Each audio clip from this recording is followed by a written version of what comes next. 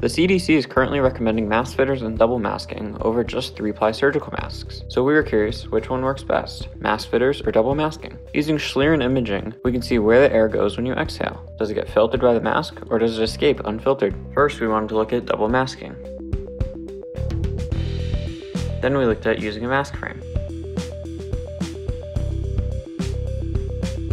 From the video, we can see adding a second mask seems to make it harder for the air to go through, so it goes out the top and sides.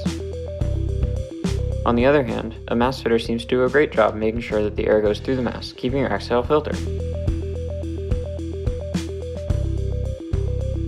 If you want to learn more about how we set this up, you can go to our website, masteryourppe.com.